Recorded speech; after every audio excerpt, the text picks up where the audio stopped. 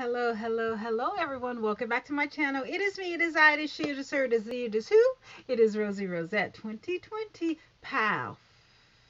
Listen, I know you lying. I know you are lying, Tommy Davidson. I know you ain't talking about Jamie Foxx, baby. I know you are not talking about Jamie Foxx. Let me show you guys what this Negro was saying. I never heard from Jamie Foxx anyway.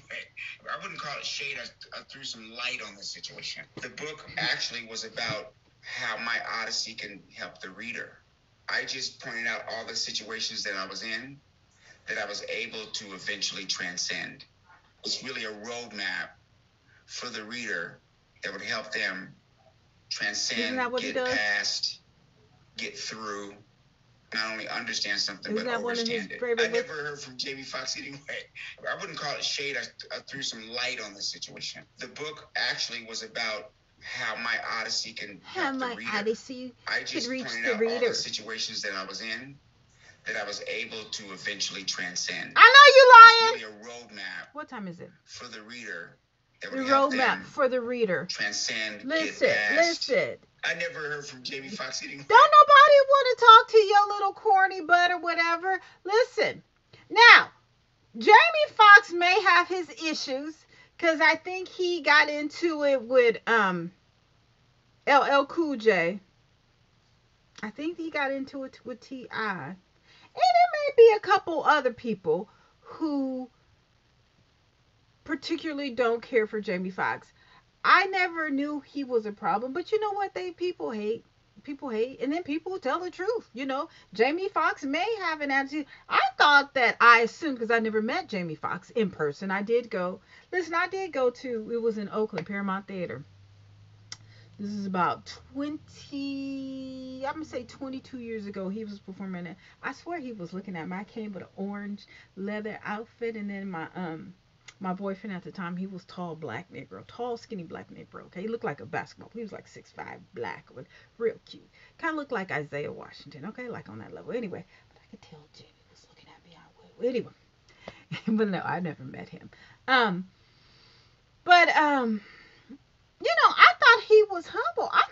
I heard that Jamie Foxx was hella cool, but this was before I guess he became the Jamie Foxx, the Oscar-winning Jamie Foxx. Even though, what happened to him after he won the Oscar? It's like, they have that curse. Once you win an Oscar, you really don't do anything else. Like, Denzel Washington, he won an Oscar. Whoopi Goldberg won an Oscar. Like he won an Oscar, and then I think, what's her name? Holly Berry won an Oscar. After you won an Oscar, that's it. I'm like, I'm good. I guess they'd be like, look, Negroes, we gave you enough. You won an Oscar. Now go on now. Go on. That's not funny. Anyway, but I'm going to tell you about how that Tommy Davidson is, okay? Because he ain't no good. So anyway, I was at Jeffrey's, right? I was at Jeffrey's. This is when Jeffrey's was right across the street from Everett and Jones Barbecue. It was like a block away from Jack London Square. It was it was like on the corner, little club. Maybe the club was maybe about 2,000 square feet. At the most 2,500 square feet. But people used to pack it. That used to be the spot. Now, when Jeffrey's moved to 14th Street, it was bigger, but I only been to Jeffrey's maybe about 5 times, but that was a spot back in the day. People go for happy hour. I remember the first time I went, this white girl that I worked with, she was like, "Come on, let's go to Jeffrey's happy hour with her," but she liked black men or whatever. So whatever, that's how I went. I think I was pregnant at the time. The first time I went to Jeffrey's, I was 20. That was 28, 29 years ago. That was the first time I went. That was the first time I went. Anyway, she was accountant, whatever. We worked at the same hedge fund corporation in Pyramid Building, San Francisco. That's when I worked at the Pyramid Building. That's when I met Oprah. She was for antique shop. Anyway, so okay, so I was at Jeffrey's. It was at nighttime. Whatever. I was like, hey, look at cute. 30 years ago, honey. What was so good? You think I look good now, baby? 30 years ago. Anyway, so Tommy Davidson, and I guess this movie was coming out, but this actor, Joseph Phillips, he always plays the I wonder what is he doing now. This guy. So, he I guess I caught his attention. And we were talking, whatever. So, Tommy, I guess that's how he looks now. Okay, I guess this is more of how he looked back then. When I met him, he looked like this, okay? This was 30 years ago, okay? 30 years ago. Yeah, about 29 years ago. So he looked like this, okay? So he was talking to me or whatever. Tommy with his old, because what ain't nothing wrong with that, but don't behave. He grabs him and he was like, come on, dude, like you're not supposed to be talking to her. Jeffrey's was really small. I don't even think it was so small. I don't even think they had a VIP section. They couldn't, because where were the VIPs going to go? They may have. I don't know. But that was one thing about Jeffrey's. Everybody was just like mingling. Tommy Davidson with his old corny butt. That's why he ain't never got the recognition that he had, because he hella corny. And he a hater. He's a hater. He talking about Jamie Foxx, never speaking to him again. I wonder why. Tommy, you're a hater. So he grabs Philip Thomas Philip. What's the guy's name? Philip Thompson. What's the guy's name? What's the guy? Sorry. Joseph Phillips. Grabs him and was like, come on, dude. Like, what are you doing out here? Whatever. And dude was like, dude was like, I'm talking to her. And he was like, come on. Come on, dude. You're not supposed to be out here.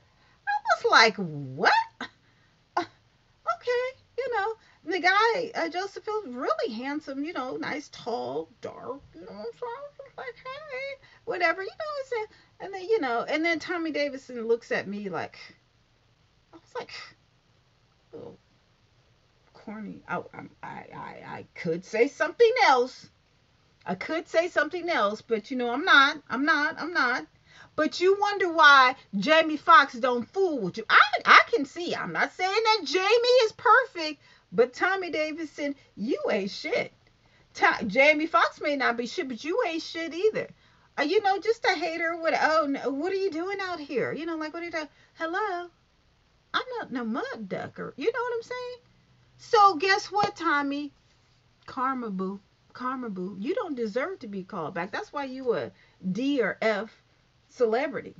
Now, D or F level celebrity. That's why Jamie is where he is, and that's why you begging for somebody's attention. You don't need nobody. You too corny. Ain't nobody take you serious. You're too cool. You don't know who you want to be. Yeah, boy, bye. Come on now.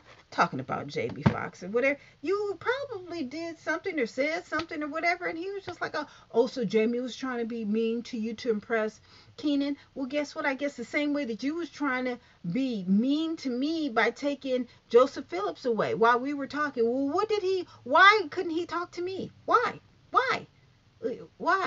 I mean, we all paid for I paid for my way to get injured. Well, I don't know if it was ladies' night or whatever, but still. Why couldn't he talk to me? Well, guess what? The same reason why you didn't want Joseph Phillips to talk to me, that's the same reason why Jamie Foxx is not. Don't fuck with you now. Now, how about that? Now, okay? Even Steven. Now, see, you don't treat people one way and then expect it to be treated better than another way. No. I can't treat unhoused people one way and then expect to be, treated like royalty in other ways. No, honey. I treat everybody the same. You do something wrong, you gonna get cursed out either way. I don't care who it is. Okay? You do something. I don't even expect people to do good for me. I do more good for others than people do good for me. Okay? I don't expect people to do good for me. I do what I have to do to make me feel well. Okay? I would never. I told you when I was in Vegas.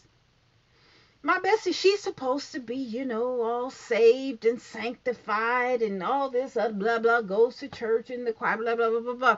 But in Vegas, I deal with homeless people every day. So, I'm not saying that's the safest thing, but that's what I do. Okay. That's my fellowship. I ain't saved and sanctified. This heifer supposed to be, in the church or whatever.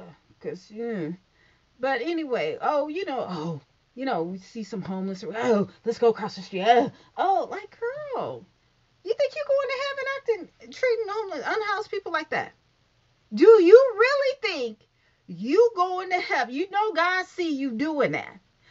God see you treating homeless people like they're crap, like they don't matter, that they're not human, they're not worthy. But yet you sanctified little demon, you guys think you're going to heaven.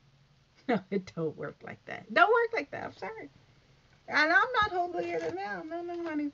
I curse, and I used to be wild, and yeah, you okay. I got my vices, and I got a whole bunch of them.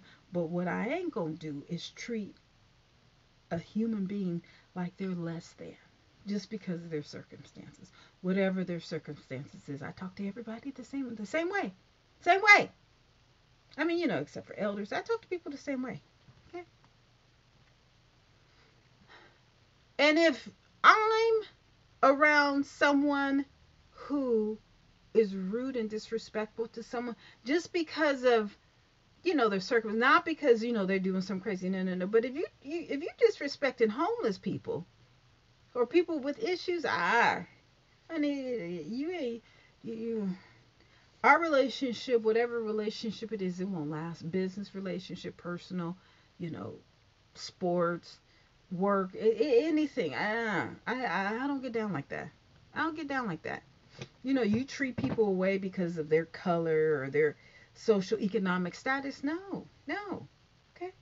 So getting back to I'm trying to clean off my phones. Tommy, I think you deserve that. And I'm trying to think, was booty call before or after? I think booty call was before. As a matter of fact, let's see. Let's see when booty call was. Let's see when booty call was. Okay. Let's go back to his films. Booty call. Okay, so booty call booty call was 1997. Oh, okay.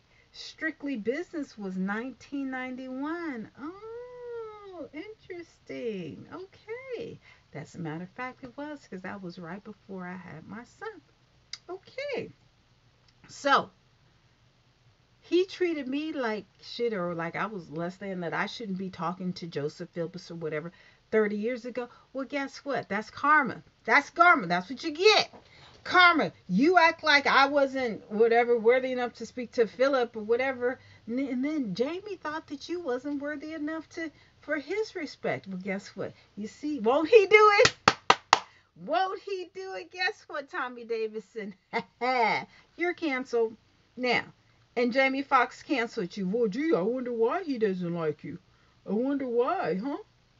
I wonder why. Gee, I wonder why he has nothing to say to you. Huh?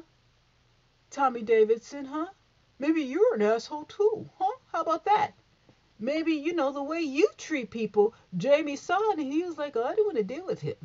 Okay? He's an asshole. I don't want to deal with him. Maybe that's why you've never gotten his respect, huh? How about that? Now, you see how you treat people? You see how it comes back around? You see how it comes back around? You got to watch yourself, honey, because you never know. You never know, young man.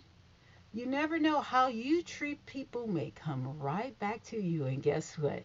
It did. It came right back to you, huh? Yeah, it came right back to you.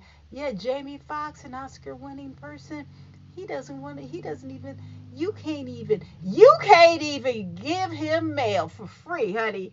You can't even email him for free. You can't even email that brother for free. What? Booty call was in 1997. Listen, that's over 25 years ago. And he ain't talked to you since. I wonder why. I wonder why. I wonder why, honey. You can't treat old baby the same way you thought Joseph Phillips wasn't good enough for me to talk to. Guess what? Jamie Foxx thought that it wasn't good enough for him to talk to you. Now look at you. Huh? Now look at you. Now look at you begging for attention, writing books, begging for attention. That's what you get.